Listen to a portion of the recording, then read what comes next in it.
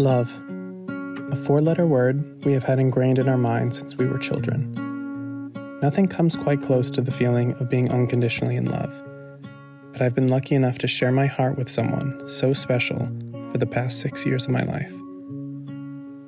I believe people come into your life for a reason, and the lessons learned along the way, the memories made, the travels, the laughs, the tears shared, the good times and the bad, those butterflies you get when in their company, all intertwine to create love. Love is everything.